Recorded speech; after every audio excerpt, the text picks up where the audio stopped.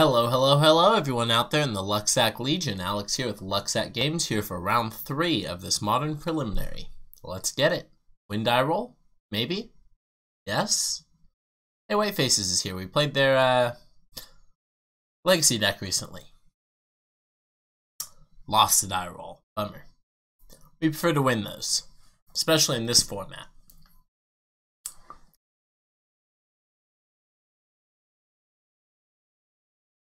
Easy mulligan, no green source for that, no double. This one's a riskier keep, but I think I'm gonna go ahead and keep this one. I'm gonna bottom the O-Stone. Karn can go get O-Stone. Karn's a better threat by itself. We get to take a draw step before we once upon a time, so we might natural into a Tron piece as well. We basically get 6 looks at a natural Tron piece, but we're keeping the green source as well over the O-Stone. I think casting future things is good. Opponent finds and plays a Windswept Heath. Gets a Breeding Pool. Cast a Glistener Elf. Oh my god, they actually did cast a Glistener Elf. That's like our nightmare. Alright, well, we drew a Tron piece. That's not great. Let's go ahead and once. We whiffed on once. Okay. Okay. Pretty low chance we win this game. So we're just going to go ahead and yield and pretend that we needed that once to... We're effectively conceding to conceal information. Because the opponent doesn't get to see any of the cards revealed off of the once upon a time. So the opponent is likely just going to kill us here.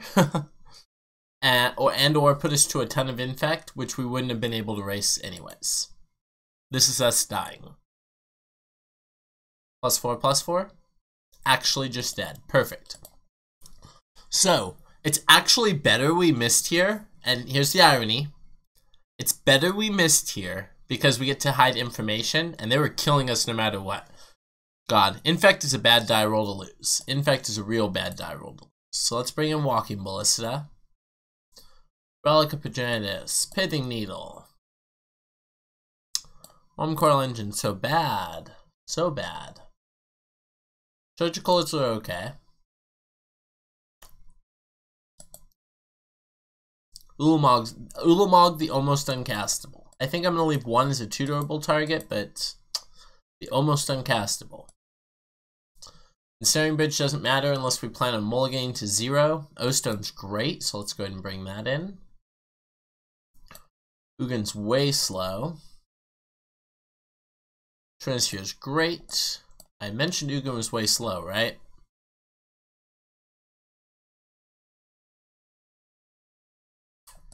Then again, Ugin does, you know what?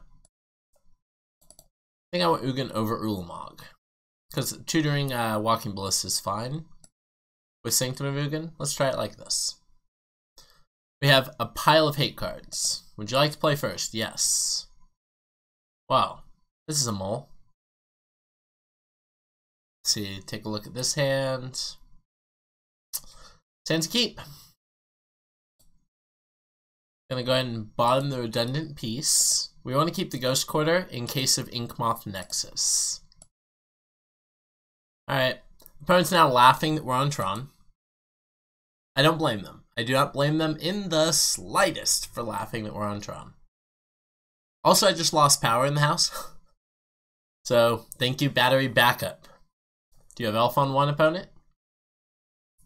Oh, opponent's going to try and find Elf on 1. That's a good fetch to thin if they're just looking specifically for Elf.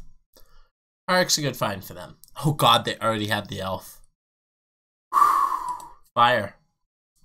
Pure fire out of the opponent. Alright, well, we're going to pass the turn. We're going to have Tron on 3, and I don't think it's going to matter.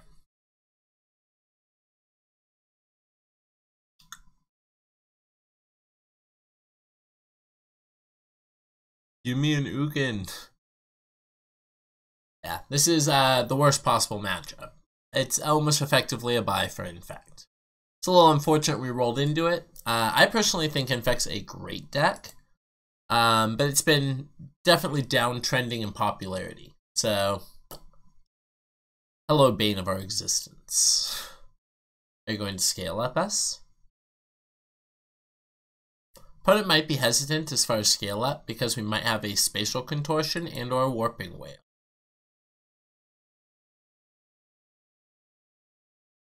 So we're going to perpetuate that by pausing for these triggers. Our opponent's just going to hit us for 2. See if they have an additional infector. They do. 2 elves is not a great situation for us. We really were hoping for Blighted Agent and or Inkmoth Nexus, the much more interactable side of their deck. Third Karn Great Creator, really? Really? Alright, well. Go ahead and play Karn. We don't have that many great wish targets in our board anymore. It'd be great if we could go wish for like Transfer and all that, but we boarded all those in. Because we were on the play. So let's see what we're going to grab here.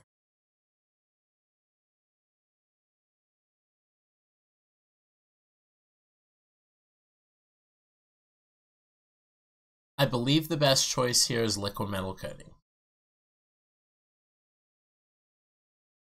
I don't think we're going to live long enough for it to matter, but we're going to try. We're going to name Misty Rainforest, as it's possibly in their deck, possibly not, but still definitely an activated ability.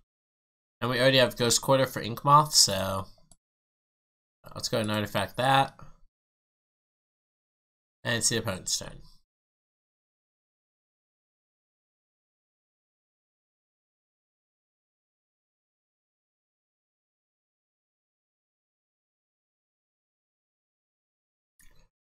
Alright, opponent might still just kill us. Wood Foothills. That's unfortunate they had a second Wood Foothills. Possible they're playing budget fetches as well.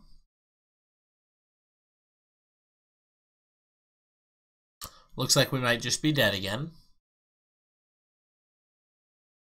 Alright, that's not quite dead. That is dead. That's 8. Bummer. Like I said, nightmare matchup. We have died. Ironically, if we had named Wood Foothills instead, we would not have died there. Unfortunate. We wouldn't have lived to cast the Stone. This is a very good matchup for our opponent. Alright, thank you everyone for tuning in. Alex here with Lucksack Games, losing quickly. If you like content like this, definitely hit that subscribe button, hit the like button on the video to support the content at no cost to you. And I'll see you next time. Alex here with Lucksack Games, wishing you an awesome day.